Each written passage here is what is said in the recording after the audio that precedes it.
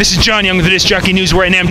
I've got Arnoldo here. Arnoldo's got some of the coolest toys at NAMM to play with this year. And some of them are in the exhibit hall. This is awesome.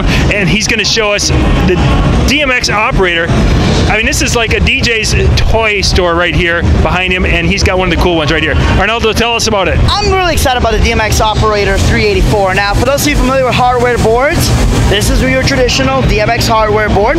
We've got where you can control 12 different fixtures. I mean, you know, this is the traditional stuff. But why am I excited about it, especially when I use software? Because you can use it as DMX, or you can use it as a MIDI controller.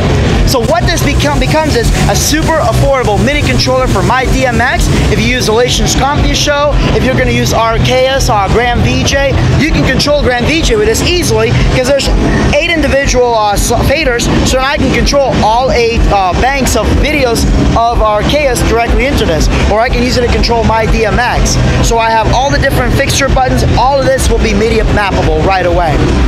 That's the DMX Operator 384. It's going to be available real soon. You can use it again as DMX out, or by flipping a switch, we now have MIDI out, either your traditional, you know, I guess instrument MIDI, whatever it's called, or you can do your USB, so you can control any MIDI compatible software right away.